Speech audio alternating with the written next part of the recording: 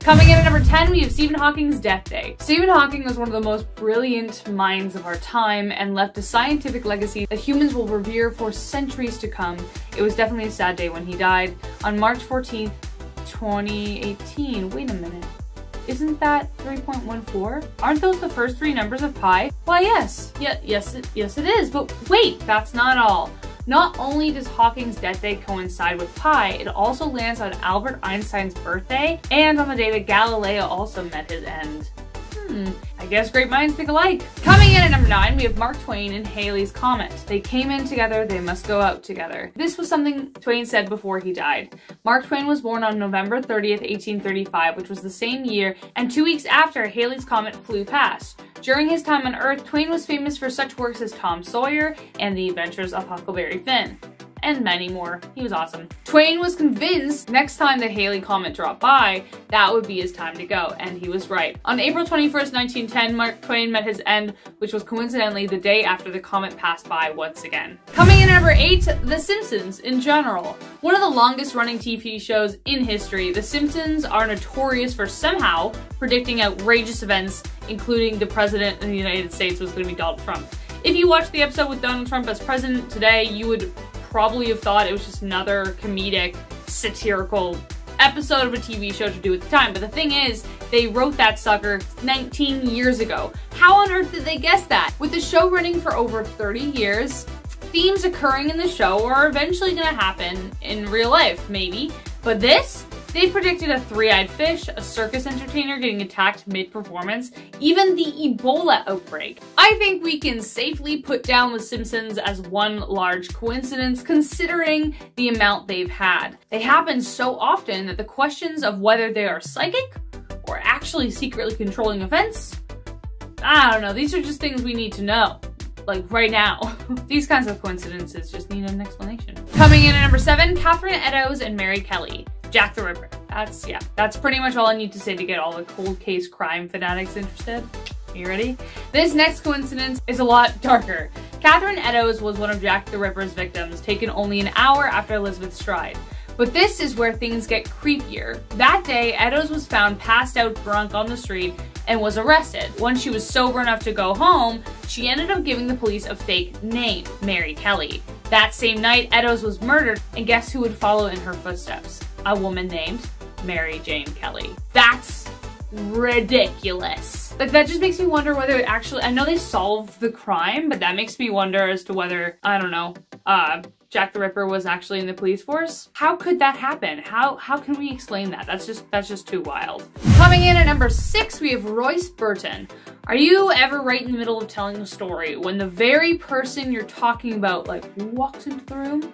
There are two subtle reactions. One, pretend you weren't talking about them, depending on what you were talking about. Gossiping, like, just pretend. What? Oh, what's that? Oh, who's that? Oh, hey! That's what you do. And the second one, you just look at them and go, oh, speak of the devil. Royce Burton had the latter reaction, though it's kind of cooler, when the very stranger who saved his life strolled in right as he mentioned him. Royce used to be a Texas Ranger, and one night while patrolling the Rio Grande in 1940, he got lost and tried to climb up the cliff to find his way. As he was nearing the edge, he almost fell, but then the hand of a man named Joe, like, reached out and hoisted him up. The two men lost contact when they both joined the war, and 25 years later, Burton had become a teacher and he was in the middle of the story when Joe strolled in. Not missing a beat, Burton said, I'll let Joe finish the story. And his whole class were like, what? These guys hadn't seen each other in 25 years, and apparently Joe had been looking for him, and the rest is the rest of the story you know. Coming in at number 5, you know when you meet that special someone and you just know you're meant to be? Some people are so lucky, and this couple got a physical sign that they were in the right place at the right time. Melody Kloska and Matt Burr were married on August 18th on the beautiful Wisconsin beach. A week later, they took their vows, placed them in a bottle, and watched them go on their merry way as they let them drift on Lake Michigan, only to be recovered by Lynette and Fred Dubendorf. To their delight and surprise, the wedding date matched theirs as they were married on August 18th, 1979, almost 28 years earlier. If that's not a sign of forever love, then I don't know what is. Coming in at number 4, speaking of signs, many people often look for the right signs when making a big decision or when looking for love.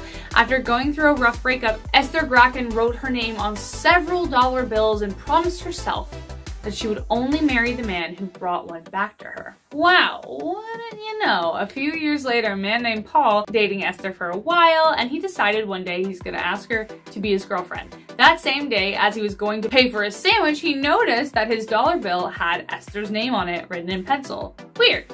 He was just thinking about her. He decided to frame it and save it for her as a gift. When she got it, she gasped but didn't say anything until a few years later, because she didn't want to jinx it, when they were married.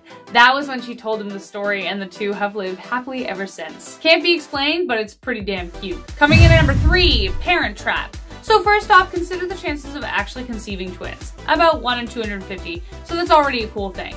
But then imagine you pull a parent trap and discover you have actually had a twin your entire life, but you were separated at birth, and then you find out that not only do you look identical, your lives are too. This is exactly what happened to two men when they were reunited at age 39. They were both named James, they both grew up to be police officers, and both their wives were named Linda.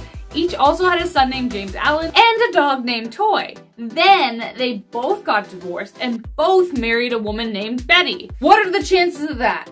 More like one in a billion than 1 in 250. Coming in at number 2, we have Richard Parker and Edgar Allan Poe.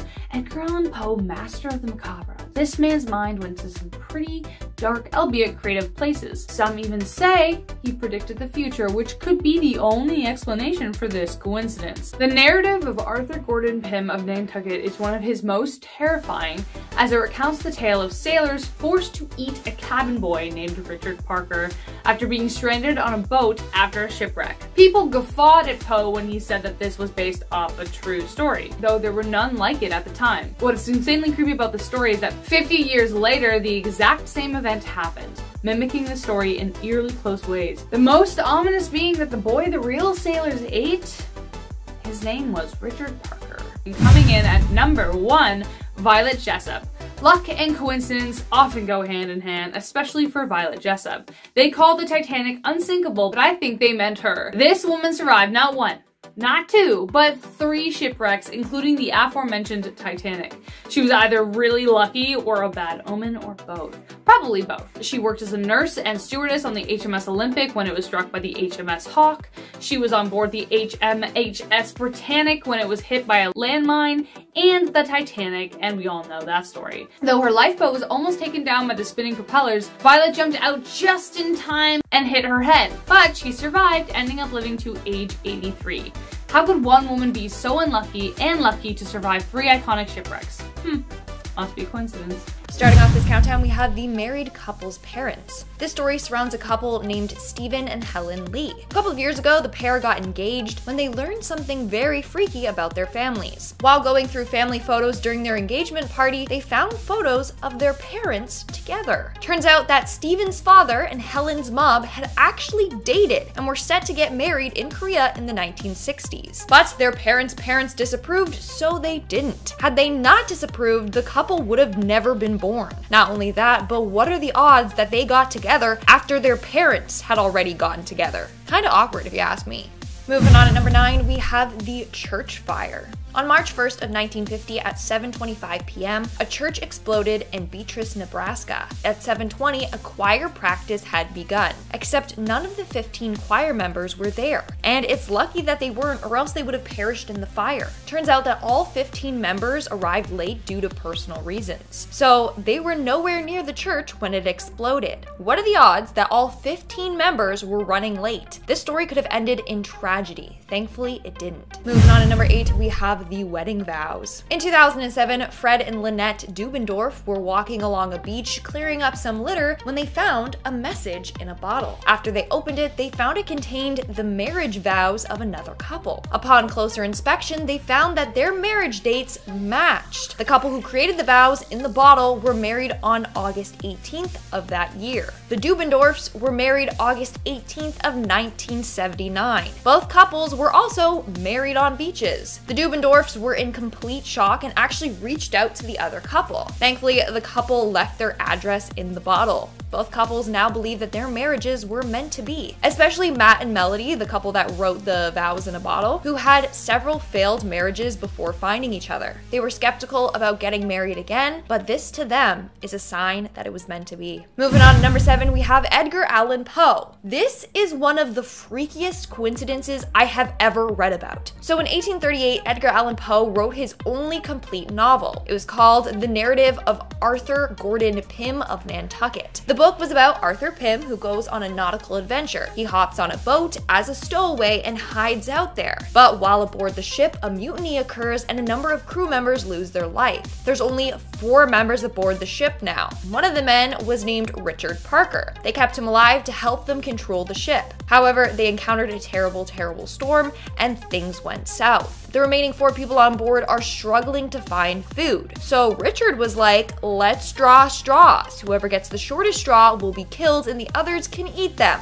So they did as Richard said, and he ended up drawing the shortest straw and then was eaten by his crew members. Believe it or not, but 46 years after that book was published, this happened in real life. In May of 1884, 4 men were traveling from England to Australia when they found themselves fighting for their lives. The men decided to draw straws and see who they should eat. The cabin boy drew the smallest straw. What was the cabin boy's name? Richard Parker.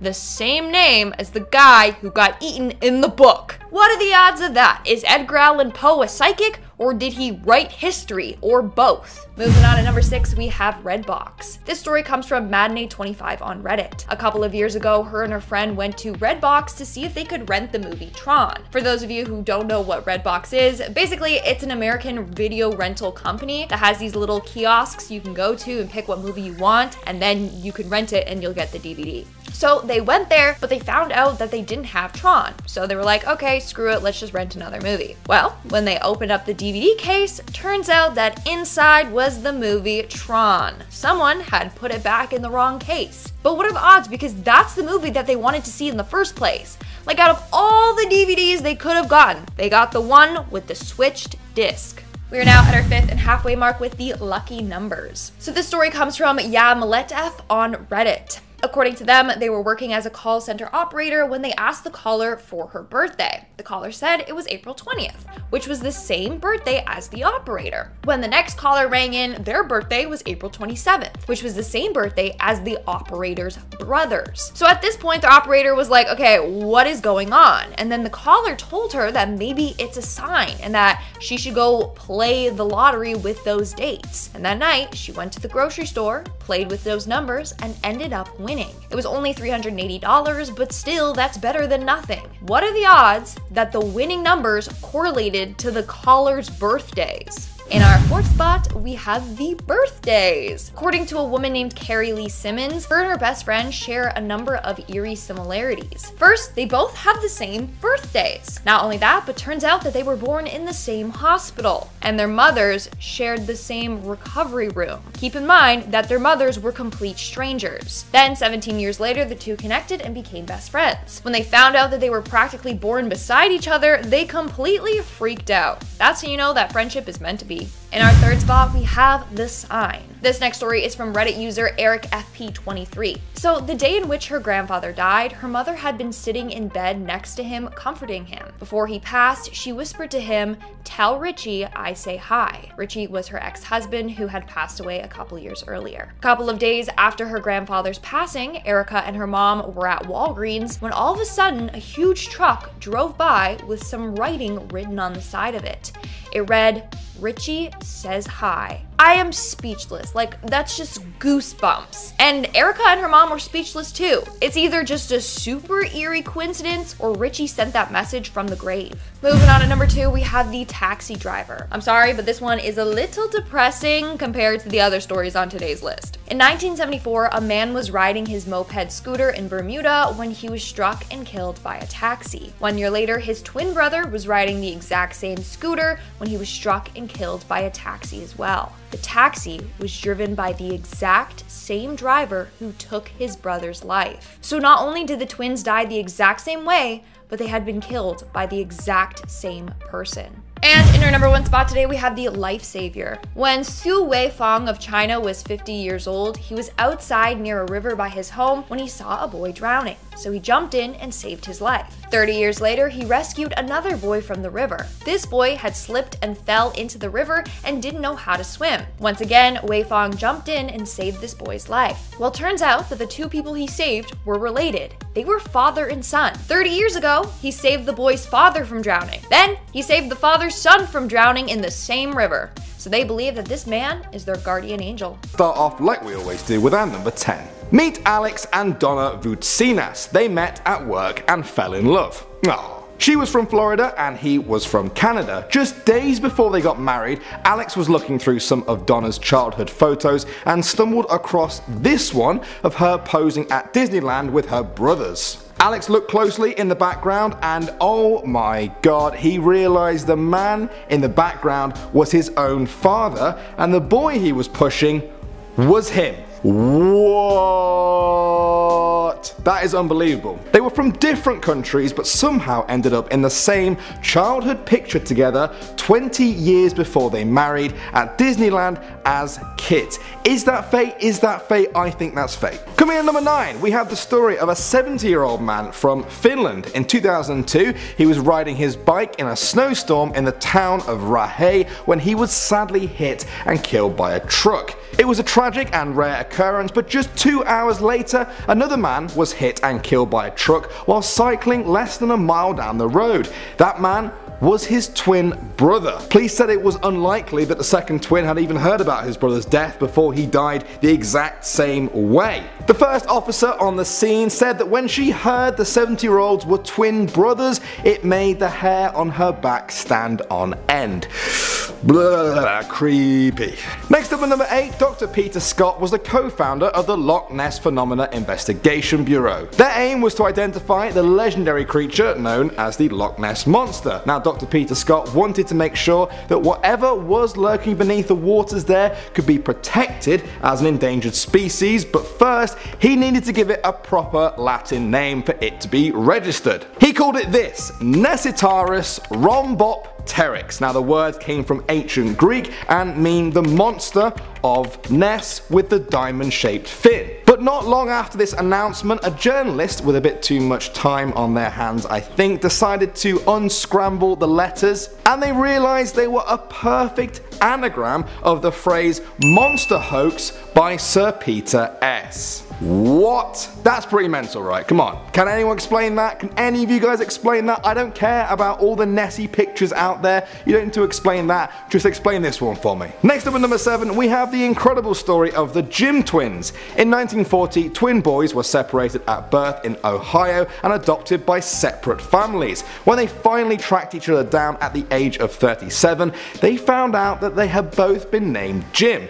But oh, the weirdness was just getting started. Jim and Jim both had childhood dogs that they named Toy. When they grew up, they both married women called Linda. They both then divorced their respective Lindas and remarried women who were both called Betty. They both had a son who they have both named James Allen. They both got tension headaches, smoked the same brand of cigarettes, drove the same model of car, and went to the same part of Florida for their vacation, and the list goes on.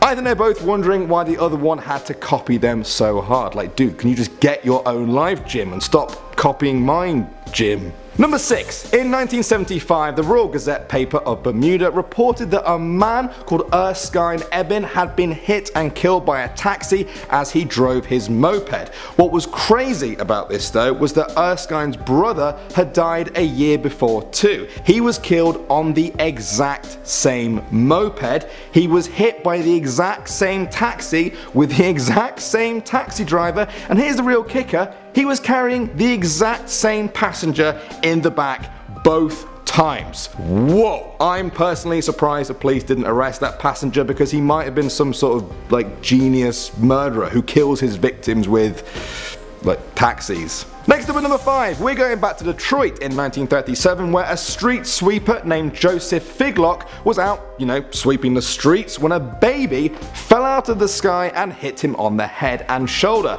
The baby had fallen from the 4th story of a nearby building and likely would have been killed if Joseph was not there to stop the fall. That was strange, but Joseph carried on with his life for another year, but then, while out sweeping a completely different street, another baby landed on him from a nearby building. Again, it hit Joseph on the head, and again the baby survived. This guy was like the strangest superhero of all time, saving babies with the power of his cushiony head. And now at number 4, in the 1920s, there were 3 Englishmen on a train in Peru. They were all travelling separately and had never met each other, and were already pretty surprised that there were 3 English guys on a train together on the other side of the world. Then they introduced each other. The first man's surname was Bingham. The second man's surname was Powell. The third man raised his eyebrows in shock and announced to the other 2 that his surname was Bingham Powell.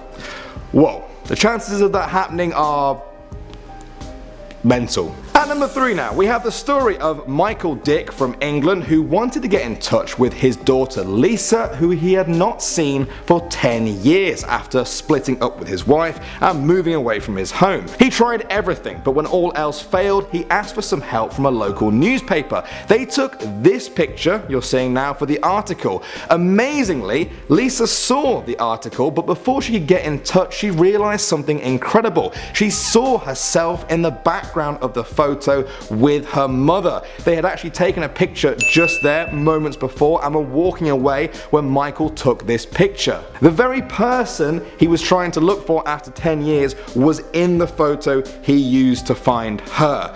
I bet that's going to be a very important family photo. Coming in at number 2, in 1914, a German mother took a picture of her newborn son to be developed in Strasbourg, but before she could collect it, World War I broke out. The woman had to leave the picture there and considered it lost forever. Then, 2 years later, she was in Frankfurt, over 100 miles away, and now she had a new baby girl. Again, she went to get a picture of her daughter developed, but when she got it back, she was quite annoyed to see there had been some sort of double exposure with someone else's picture in the background. It wasn't someone else's picture, it was her picture of her son that she took 2 years before, over 100 miles away, that had somehow ended up in a different store, marked unused, and had been sold back to her, where she then put another picture of another child of hers on top of it. And finally at number 1, we're going back to 1899, where a man was struck and killed by lightning while standing in his backyard in Taranto, Italy. That's incredibly unlucky. The chances of that happening are very low. But guess what? 30 years later, in 1929, his son was also killed by lightning in the exact same place. Okay, that's crazy, right? That is crazy. A father and a son from the same family being killed by lightning in the same place. What are the chances of that? Well, 20 years after that, on October 8th, 1949, a man called Roller Primada was also killed by lightning on exactly the same spot. He was the son of the second victim and grandson of the first. Incredible. I'm seriously wondering if that family was like made out of metal or something, because nobody should attract lightning that much.